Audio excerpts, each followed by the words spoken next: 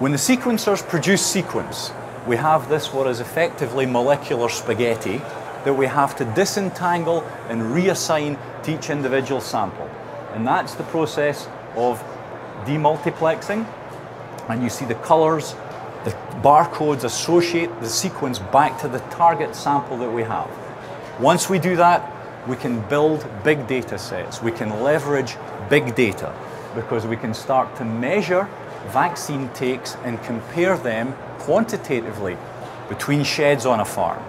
We can compare them between farms in the same geographical area, between different hatcheries, and we can monitor the quantities of Innovax vaccine applied to flocks over time.